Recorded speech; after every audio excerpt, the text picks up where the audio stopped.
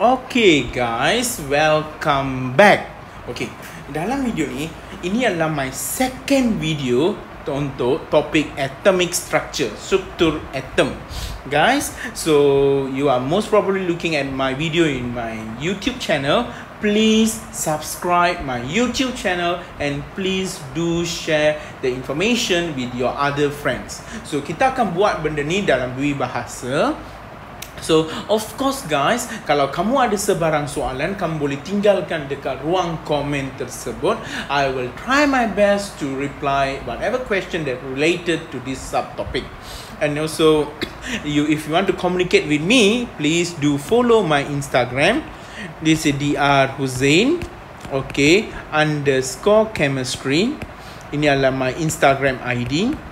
So, please do support me and do subscribe. So guys, without further ado, jom kita start kita punya topik hari ni, atomic structure.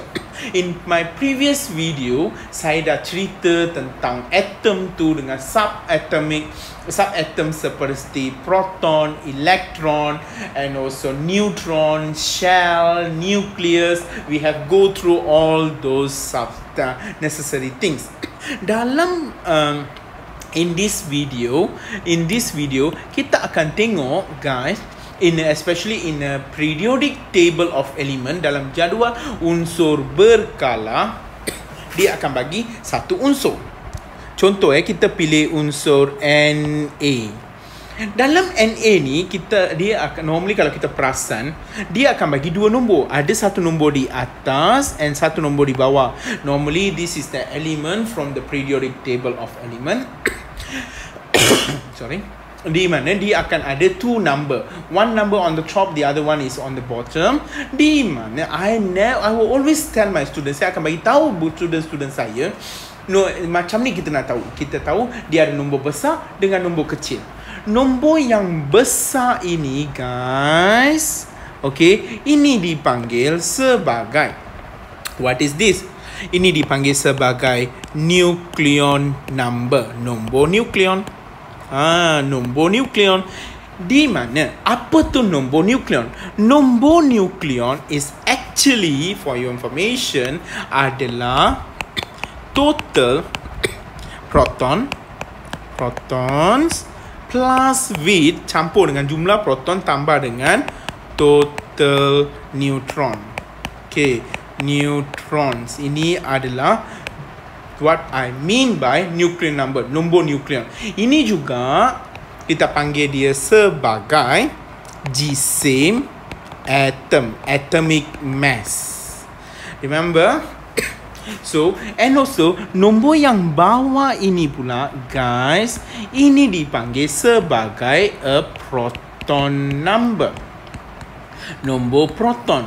As you can see dalam structure ini, dalam contoh yang saya bagi dekat sini guys, sodium ni, natrium dalam BM, dia adalah dipanggil sebagai satu neutral atom. Kenapa saya panggil ini sebagai neutral atom? Sodium ni, dalam ni, dia tidak mempunyai sebarang charge positif ataupun charge negatif. Therefore, apa maksud neutral atom? Bila dia adalah a neutral atom, always keep in mind, ingat deh guys, bila saya cakap dia neutral atom, dia merujuk kepada total protons mesti sama dengan jumlah proton, mesti sama dengan total elektron. Bila total proton and elektron adalah sama banyak, dia dipanggil sebagai atom, a neutral atom. Kalaulah jumlah proton and jumlah elektron is not balanced, if it is not balanced, dia bukan lagi atom, dia dipanggil sebagai ion. If the total proton and the total electron are not balanced, that is no longer called as an atom. We call it as ions. Ions I will cover a bit later. Jadi kan guys, ini contoh yang saya bagi ini, dia adalah satu contoh atom neutral. Bermaksud dia ada 11 proton, no doubt 11 proton. Jadi berapa elektron saya ada? Yes, saya akan ada 11 elektron as well. So dia ada 11 proton dan dia ada 11 elektron. Sebab tu dia dipanggil sebagai atom, neutral atom, and dia adalah stable. Dia stabil. Jadi kan guys, kita dah pun belajar sebelum ni susunan elektron and so on. Guys, I go to the next page. Sekarang saya ada sodium 23 and 11. Soalan pertama saya, berapa proton dia ada? By just looking at here, saya ada 11 protons. Okay, berapa elektron saya ada? Dia ada 11 elektron sebab dia adalah stable and neutral. Guys, macam mana saya nak kira neutron dalam sistem ini? Ingat lagi formula tadi saya dah cakap, iaitu nukleon number, nombor nukleon ataupun GSM atom dia. Okay, GSM atom dalam kes ni. Okay, GSM mass lah, banyak benda dia sama dengan, as I from the formula, dia adalah total proton plus with total neutron. So kita nak cari total neutrons. Okay, jadi we notice nuclear number dah ada letak kat sini. So dia adalah 23.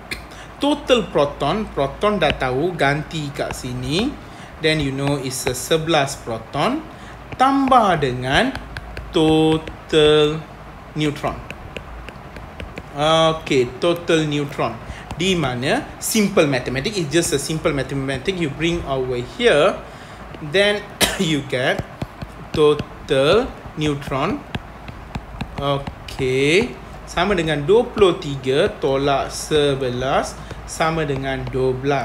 This is your neutron number. Dia adalah total 12 neutron untuk natrium. I give you another example. Let's say you have a carbon over here. Dia ada 12 and 6. So guys, by just referring to this one, I notice I have a 6 protons, and dia adalah neutral. Dia tak ada charge positif, tak ada charge negatif. Neutral atom.